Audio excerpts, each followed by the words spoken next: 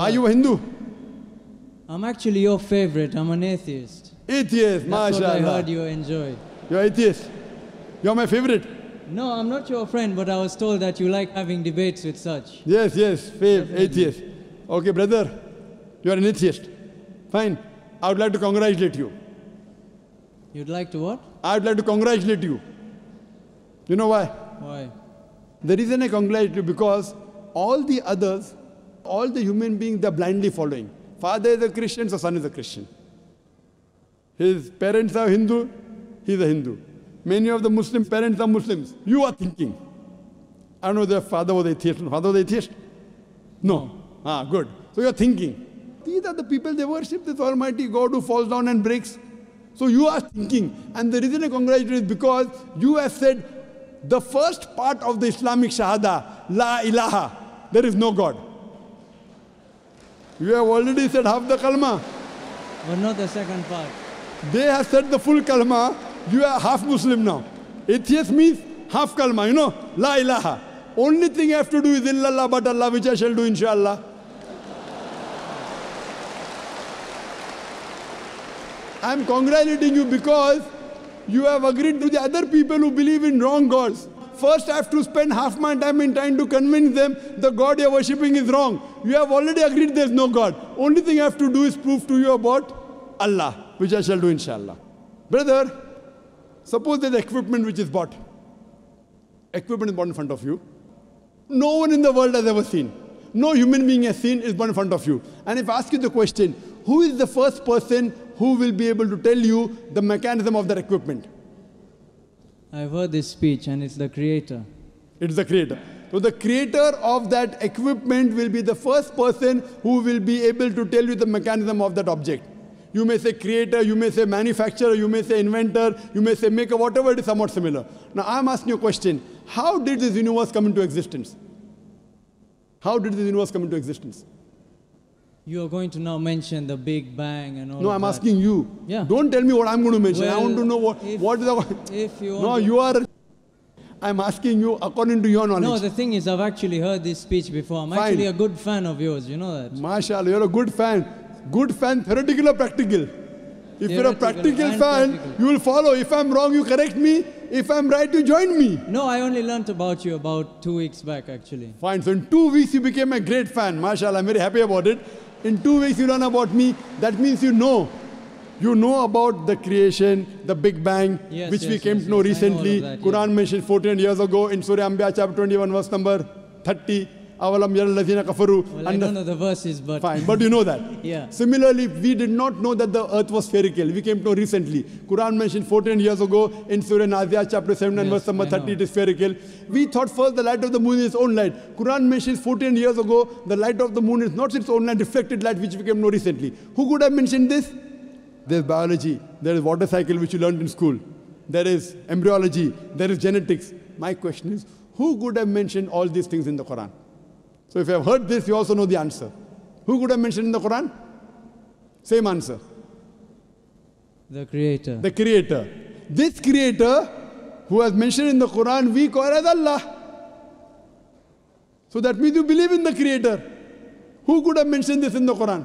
The creator. The creator who created the human beings, the person who created all this universe. It can't be a human being who writes all this. So now do you believe in a creator?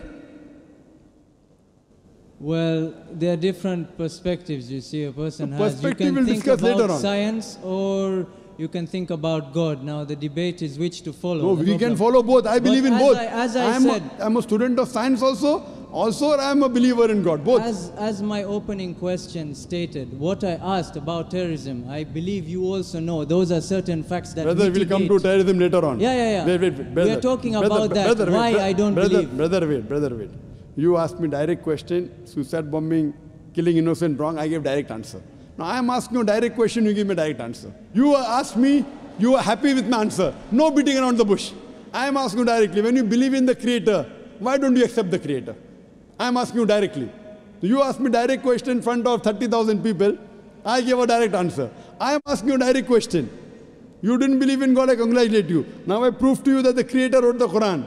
Now I am asking the question, why don't you believe in the Creator? I didn't say that I believe in the Creator. No, I you was said the just Creator. mimicking your speech, Oh, I which didn't. I watched. Brother, I didn't ask you to come here to mimic me, please. Did I ask you to come and mimic me? I asked you, who wrote? You said Creator. I didn't say. Did I say that? No, but that's Even in my speech, I don't say. That's what you said. Even I in didn't your say. speech. The questioner said. That means you haven't seen my speech correctly. Like how you are telling, when I ask an atheist, he gives the reply, Creator, not I. Not I. That means I haven't seen my speech correctly. It is a person like you, who I might have asked the question to, he gave the reply. Like how you gave the reply now. Did I ask you to mimic or did I ask you to give answer from your heart? So that means you are not a very truthful person, huh? You asked me a question, brother. I gave answer directly. From my heart, correct? Yeah. I am asking a question, you gave the answer, now you are saying that I am mimicking. Okay, if I say the Creator is what you want to hear, now... Not what I want to hear. No. Listen, hypothetically here. Not hypothetically. If we say that I agree to the Creator, now, what if I say that I agree to the Creator of what was written, but I don't believe what was written justifies everything? You're giving me 6 facts. Correct. Very good. You're telling me Wait. 6 things, but there's a lot in life that's not written there. Fine. There's Come, nothing wait. about gravity or... You're just telling me about light on the moon. Correct. Very good. The brother says he believes in the Creator, but everything is not there. Brother, this book, the Quran, is not a book of science. S-C-I-E-N-C-E. It's a book of signs. S-I-G-N-S. It's a book of ayats. There are more than 6,000 signs, 6,000 ayats in the Quran, out of which more than 1,000 speak about science.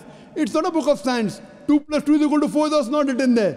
But the beauty of it is, what is written, we did not know. Human being didn't. That means the Creator wrote. If it had everything of science, it would be a voluminous book as big as the World Trade Center. Or maybe Burj Dubai, tallest building now. It is not a book of science, brother. Please don't misunderstand. It is to prove to the scientist that this is the word of God, this is the word of Creator. What do you have to tell me to disprove it? You have to take out a mistake in the Quran.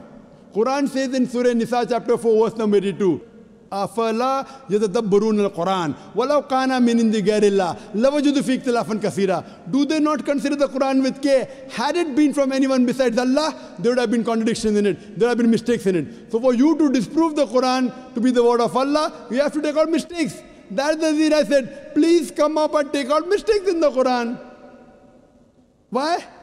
If it's wrong, I will leave it. If it's right, you join me. It's a two-way, not one way. But how old is the Quran? I don't exactly know. How old the Quran is approximately 1400 years old. Okay, and how long have human beings existed in this planet? Human beings in millions of years. Millions of years. I'm not challenging you. Don't get this wrong. I like people challenging me. What is I the like reason? people challenging me. Yeah. Okay, if you want to challenge, then I'll take that step then.